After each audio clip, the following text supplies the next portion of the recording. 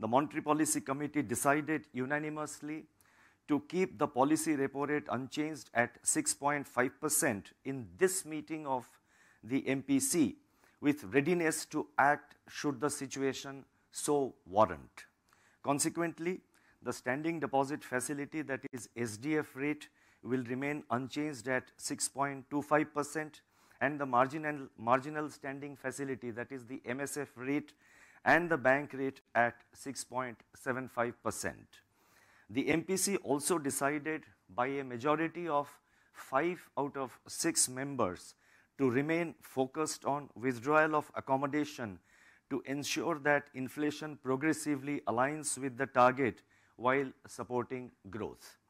Let me emphasize that the decision to pause on the repo rate is for this meeting only.